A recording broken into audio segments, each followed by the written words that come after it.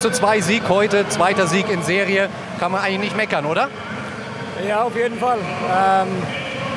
Ich glaube, wir waren über 60 Minuten ein Tick besser als der Gegner heute. Vor allem was so eine letzte kreative Lösung in der offensive Zone belangt.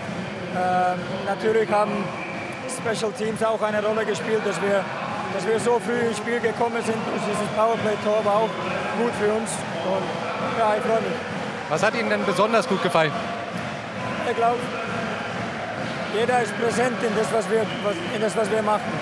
Und Spieler versuchen, vieles umzusetzen. Und der Anspruch ist hoch, was die Spieler wollen. Kurzer Ausblick noch, Sonntag geht schon wieder weiter, dann gegen Innsbruck. Was erwarten Sie da für ein Spiel?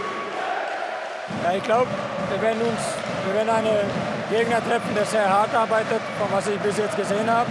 Und eigentlich braucht man noch nicht so viel analysieren. Wir genießen den Sieg jetzt und gut so.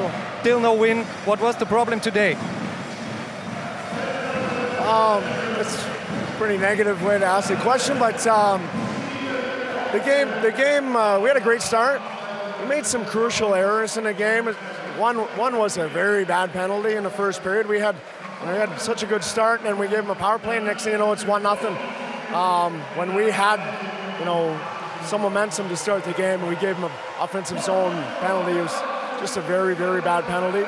And then a couple of mistakes here and there. I think the major difference was execution around the net. I mean, I don't think the scoring chances were that. It certainly wasn't lopsided. They probably outchanced us, but not by a lot. We created a lot on our forecheck.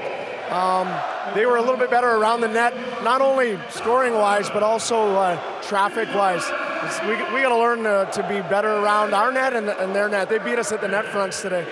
Let's look ahead. On Sunday is the next game. Rapperswil, again, a tough opponent. What do you expect from them? A little bit different game. I mean, Munich comes down the walls and forechecks really hard. They're more of a possession-based team. They don't dump the puck very much. They keep the puck.